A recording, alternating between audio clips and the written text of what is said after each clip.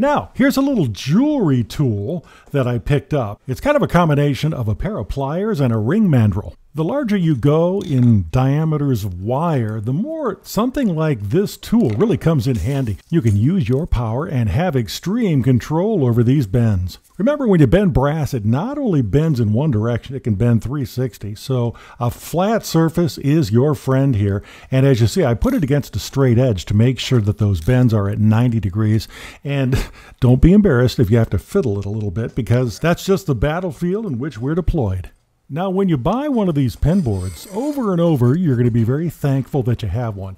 It really helps you to keep things in the proper order, because a blowtorch can literally blow. That's why they call it a blowtorch.